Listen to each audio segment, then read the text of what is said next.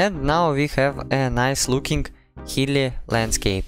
In the previous video we created this terrible looking landscape, but in this video we will make it look appealing using Perlin Noise. Let's go! Now we just take random heights in some range to generate our terrain, but it looks ugly. So to make it more beautiful, we can use Perlin Noise.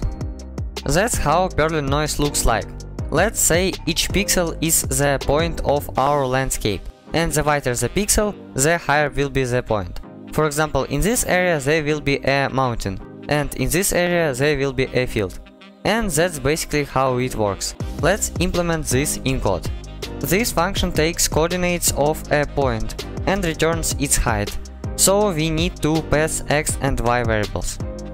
And I want to print our height value on the screen, so I will promote all this code to a variable and use add-on-screen debug message function.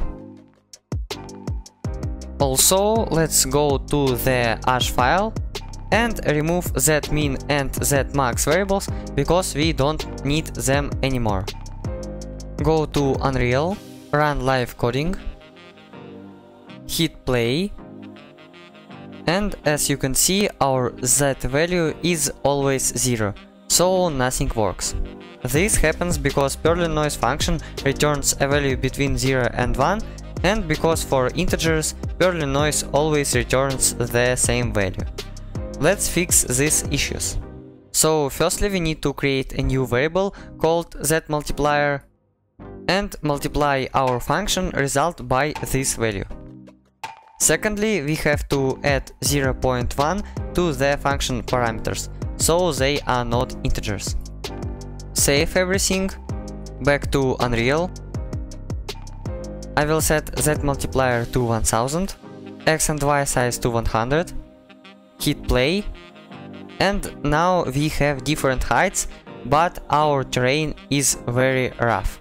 And if we, for example, want to create smooth hills, this result won't be suitable for us. So why the terrain is so rough? Let me show.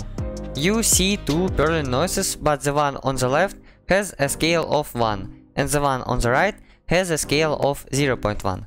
Because our terrain also has the scale of 1, heights of vertices are very different, as you can see on the left image.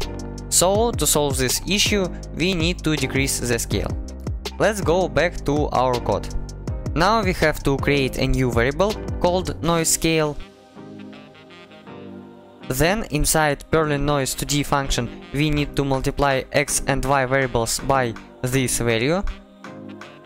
Save everything, return to the engine, run live coding, set noise scale to 0.1 for example, hit play, and now we have a nice looking hilly landscape. Also, if I set noise scale to 0.01 for example and hit play, we will get a much smoother landscape. Check out the next episode and thank you for watching.